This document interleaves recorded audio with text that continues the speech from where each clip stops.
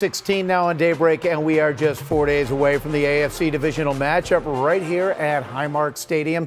And if you're still looking to head to Orchard Park Sunday for the Bills versus Bengals, there are still tickets available. Yeah, you just know you're going to have to pay a pretty penny for those tickets.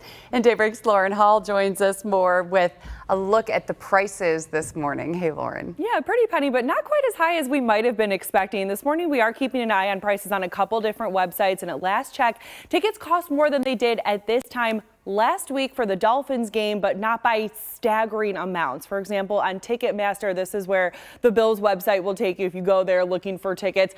The lowest price seats are $221 each right now in the 300 level, but the best seats in the club levels in the 200s are above $1,000 this morning. Over on StubHub, you can save more than 40 bucks if you want to sit in the 300s. Right there, you're going to pay at the most $179 to sit in section 315, row 36.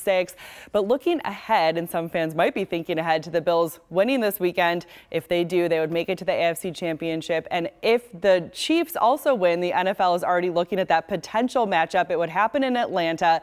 And the tickets are going on sale this morning for Bills season ticket holders first. So if you are a season ticket holder, you can get those seats to that potential game at 10 this morning. And then if it all works out, the remaining seats will go on sale next Monday again. That's a big if that game is needed.